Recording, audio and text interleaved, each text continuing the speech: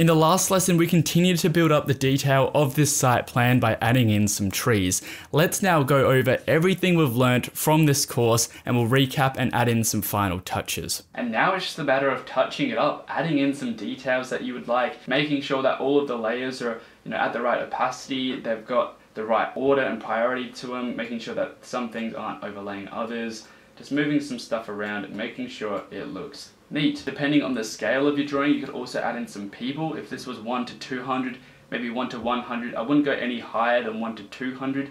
I would add in some people, perhaps some furniture, things like that. But being a site plan, you just really have to show where things are. What you could do maybe is just drop the opacity of this creek maybe to 80%, kind of make it blend in a little bit more, and I think that's pretty well done. That looks pretty good in my opinion. You've got the site contours, you've got some trees, you've got the paths, you've got the contexts, you've got your design, and you've got the creek running through it, you've got some grass textures. It looks pretty damn good. So let's recap. The first thing to do always is to set up your file with the right templates. From there you can create a gradient that goes from top to bottom of the site, and then also overlay a grass material. Add in the contour lines that are from your Rhino or Revit or SketchUp file, wherever you have designed your building and your site from. Add in some contextual buildings that are around the site, and also add in your own design. Add in any remaining paths or roads that are nearby and showcase any water features such as rivers, lakes, or creeks. Next, you can add detail to the ground